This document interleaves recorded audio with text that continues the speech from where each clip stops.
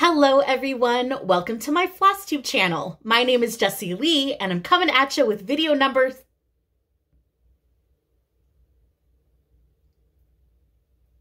frick-a-frack, I don't know what number it is.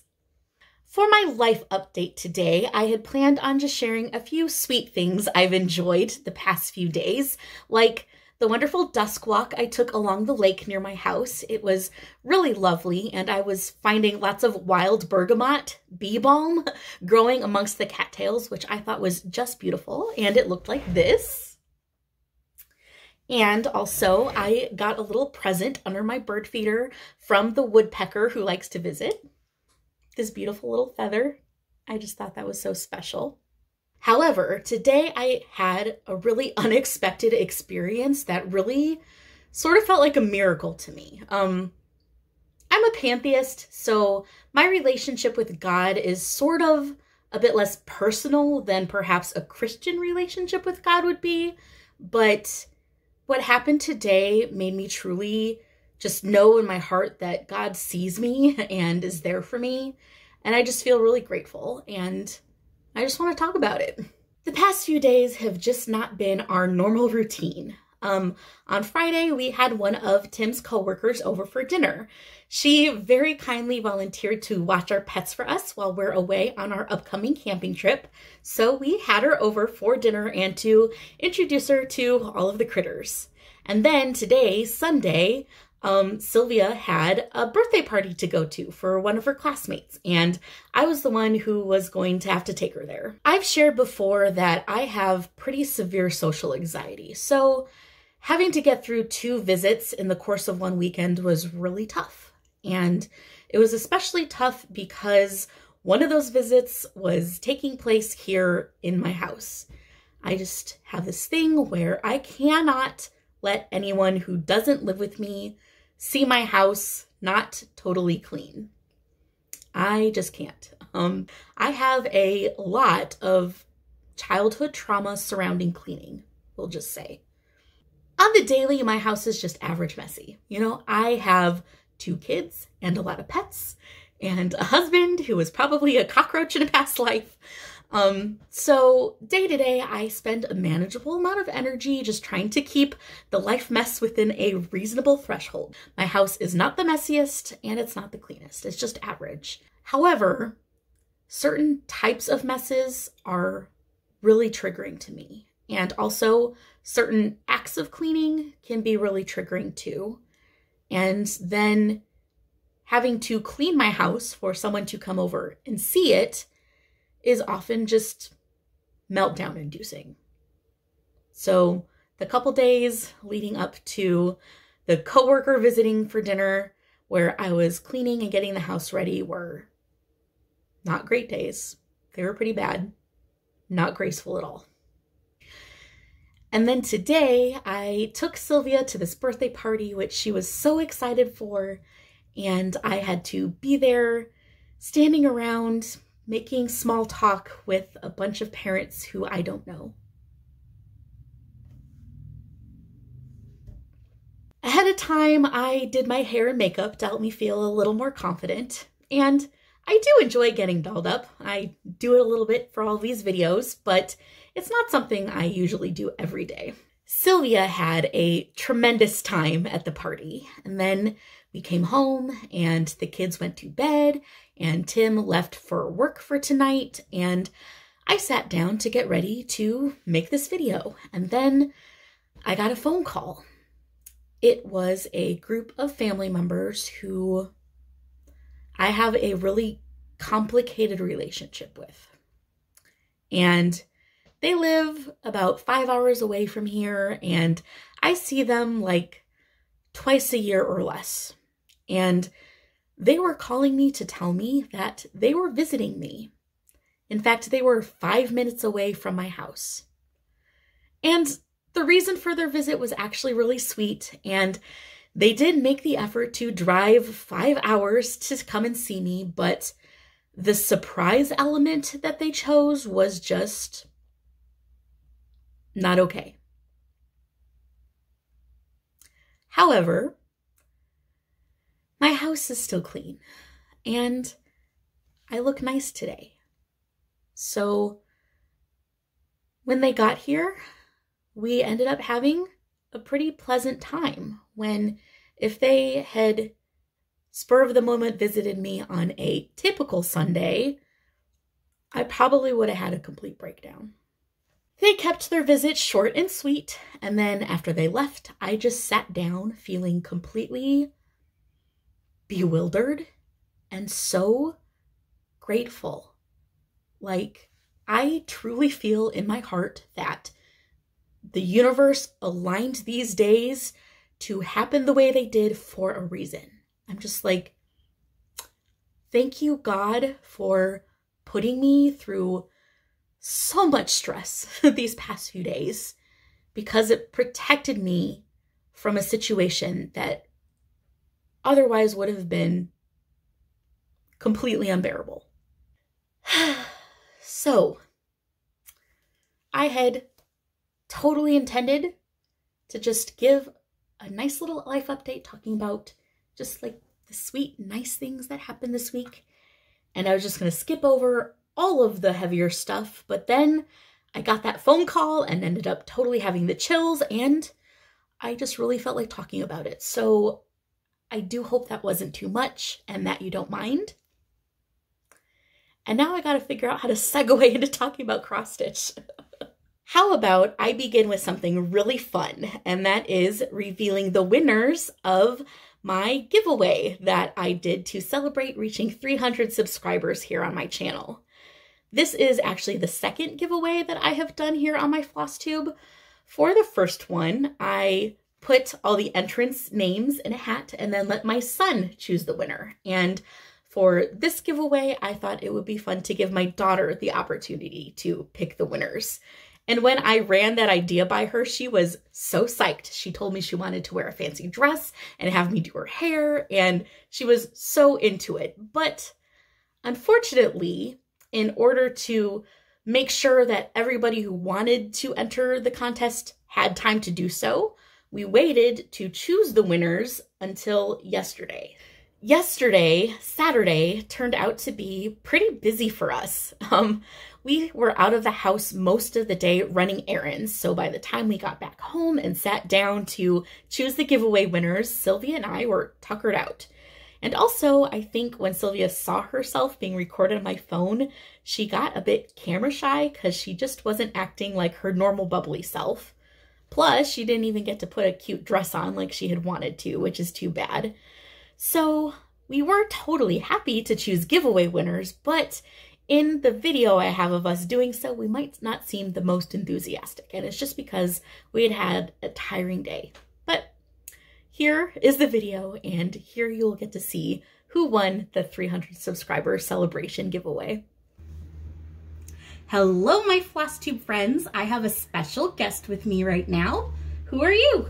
Sylvia. Yeah, Sylvia is going to do the honors of drawing the winners for my 300 subscriber giveaway. Are you ready, Sylvie? Yes. The first pattern that we are going to draw the winners for is this one, Life with Cats Royal Audience by The Blue Flower. And this one had 5 entries. And I wrote them down on little scraps of paper and put them in our Totoro bowl. And Sylvie's gonna do the honors. All right, reach in and pick the winner, Sylvie. Okay, the winner is Helen Pie. Helen. The next pattern that we're giving away is Flower Cats by Soda Stitch, and this one had 6 entries, so we have those names in our Totoro bowl now, and Sylvie's gonna choose one. Great job, Smoochie. Can you open it? Well, this is going to Jerry. Alrighty. And the most popular pattern in this contest was Once in a Blue Moon.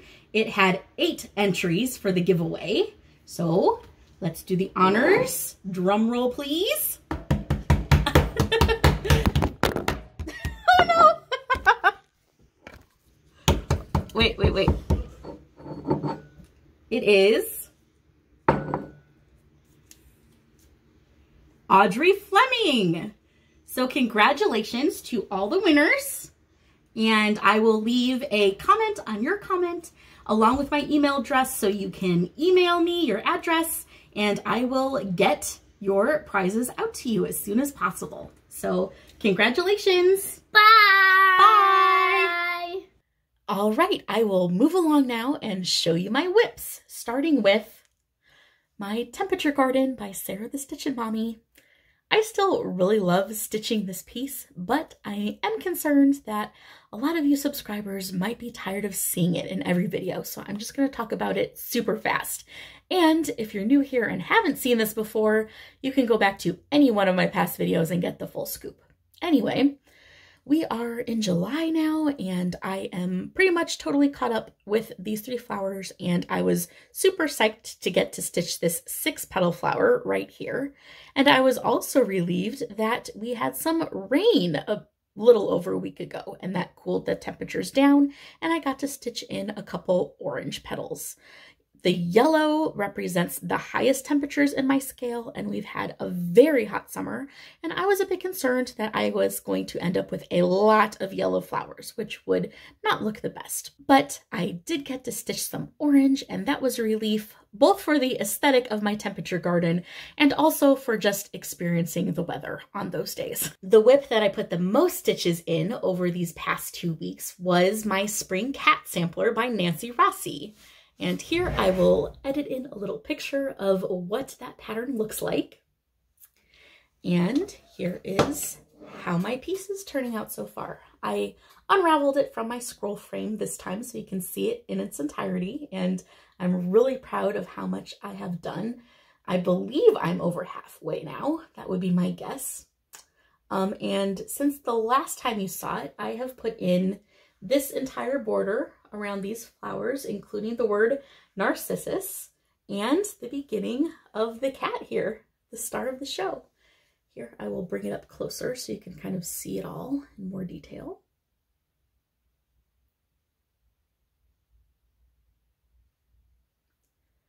I am really proud of how this piece is turning out. It is totally worth the effort. I really love it.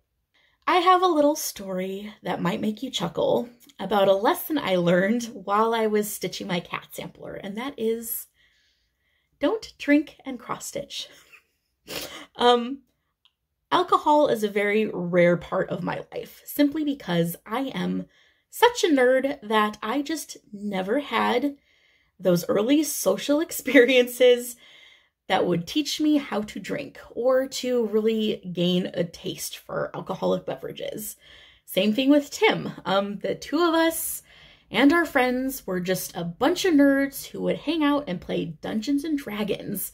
We didn't party. And to this day, really the only time we ever drink alcohol is if my mother-in-law is serving wine with Christmas dinner or something. You know, that's just how we are. But this past week we did buy a bottle of wine to use for cooking, and it turned out that that wine was pretty tasty. At least it was to me, and my palate for wine is just, it's nothing, you guys. Who even knows if it's actually good wine? I thought it was tasty, and one night I thought, hey, we have some leftover wine. Why don't I treat myself to a glass? You know, having a glass of wine at the end of a day is something normal adults do, right? So I had some wine.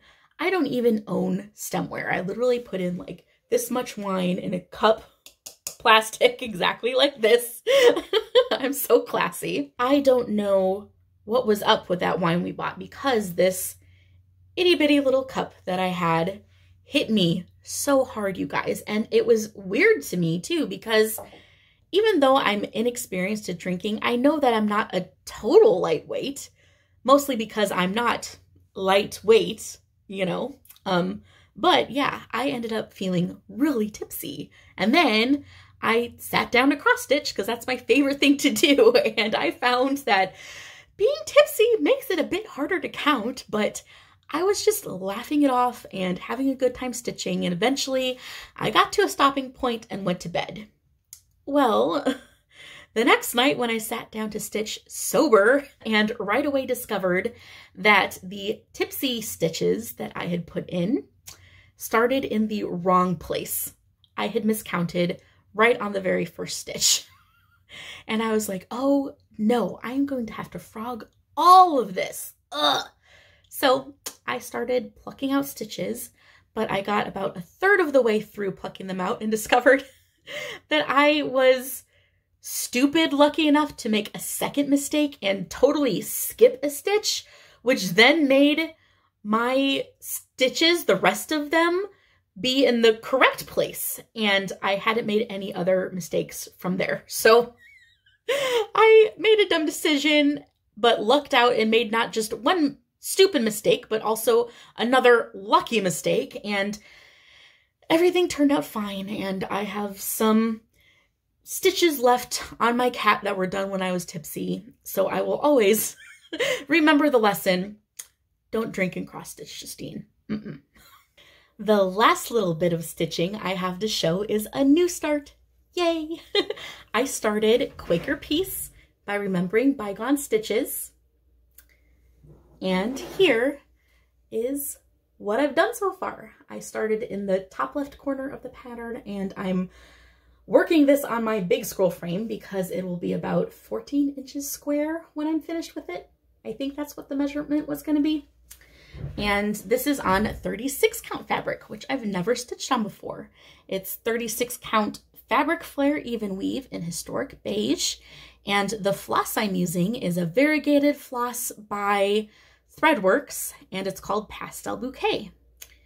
And I'm really thrilled with how this floss looks on this fabric, and I am proud of myself for choosing it because this beige fabric and these pastels that have a bit of a wash of brown over them is just altogether more muted than I typically go for. I am much more used to choosing more clear pastel and bright colors. That's just what I'm accustomed to, what I'm naturally attracted to, but I wanted something a bit more sophisticated feeling for this particular pattern. So I still went with my pastels, but I went more muted, and I am loving how it looks, and I am really proud of myself for going out of my box a little bit and having it turn out nice.